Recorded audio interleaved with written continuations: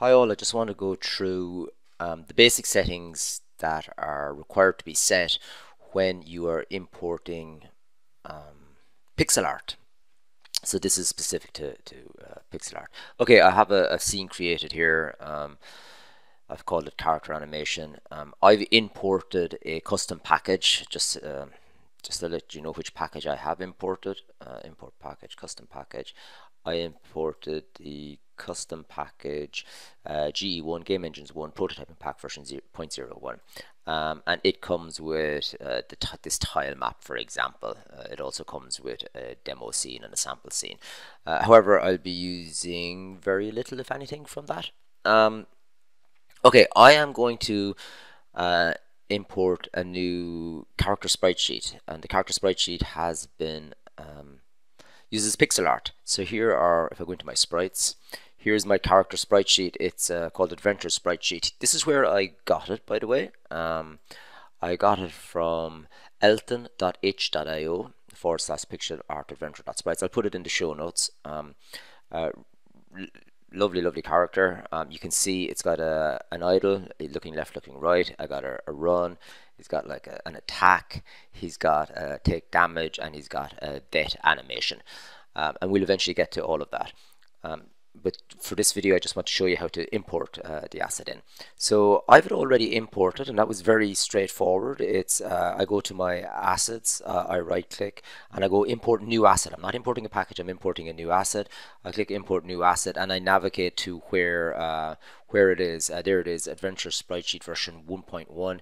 I clicked import, and I put it into my sprites folder, and here it is.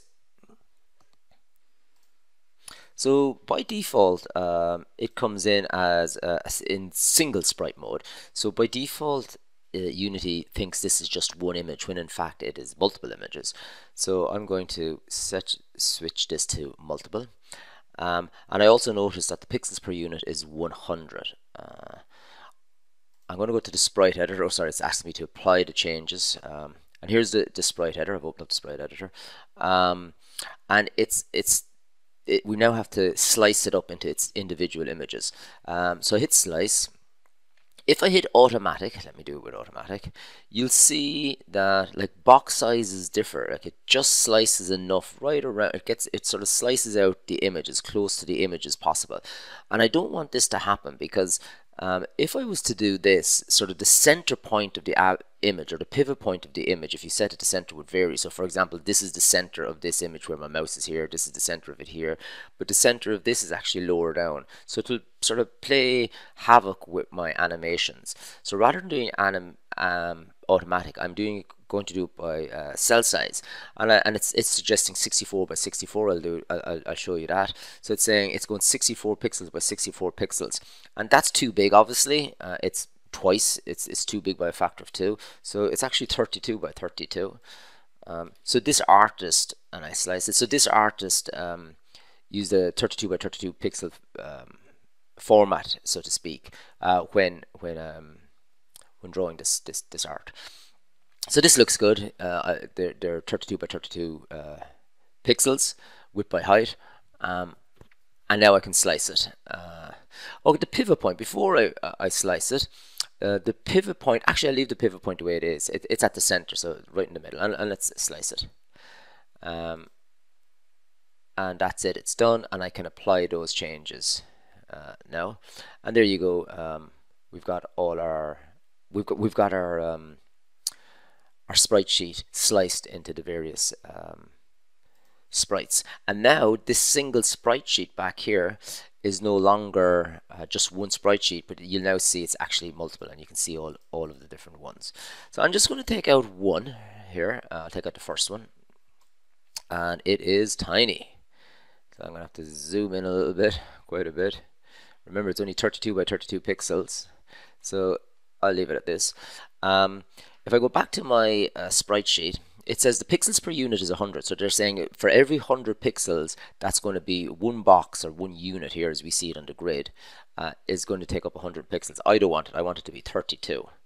So if I apply that, you'll see it now that each sprite is about that, is the size of this box. It's 32 by 32 32 by 32. So there you go. So yes, this needs to be set to 32. The other things you want to change is I want to change compression down here. Compression is usually set to normal quality. I want to say that to none. And again, I'm going to apply that. So there'll be no compression. And I think that's most of the changes I want to make here in this screen. Oh, there's one more change, the filter mode. The filter mode is set to by linear by default. I want to set it to point, that no filter for pixels. And you see how sharp it gets straight away. Look, there it is in bilinear, and here when you have no filter on it, it gets quite sharp, and I apply that. So these are the settings. That my art is 32 by 32 pixels, so I've set that to pixels per unit. This is multiple. I've sliced it. I have set the filter mode to none, and I have set the compression also. Make sure that the compression is also set to none. Okay, next thing I want to do is I'm going to go back to my main sprite sheet, and I'm going to open up the sprite editor. Again, I have to apply the changes I've made. Here's the sprite editor. And if you look at the pivot, it's set to center, and the pivot unit mode is normalized. Yeah, I want to set this to pixels, and I want to set it to pixels for every one of them. So an easy way of doing this is press my control key on my keyboard. It highlights all of them, and then I set it to pixels here, and I let go my control key, and then I press apply, and now the pivot unit mode of pixels has been applied to them all. Next, I'm going to alter the snap settings. So to ensure the pixelated movement of sprites are consistent with each other, we alter the snap settings. So if I go here to the edit and I go to snap settings, actually I've them already altered here. This was let me just save this. This was 1, I believe. This is 1. And this is 1 by default, and I'm going to change the X, Y, and Z, and the formula is 1 divided by so 1 divided by, and the pixels per unit. So here for me it's 32, so it's 1 divided by 32. So that for me is 0.3125. So I set this to 0.3125 for all of them, and snap. And I'd want to highlight if I've got art in my scene, that all needs to be highlighted. Apply. So I want to select it and snap, hit snap all axis, and so now I have the snap settings set. The other thing I'll want to check just before I move on is I'm going to go to project settings, and I'm going to go to quality, and I want to make sure anti-aliasing is disabled, and it is. And that's it. I think I'm ready. I have this PixelArt sprite sheet ready to go and imported correctly.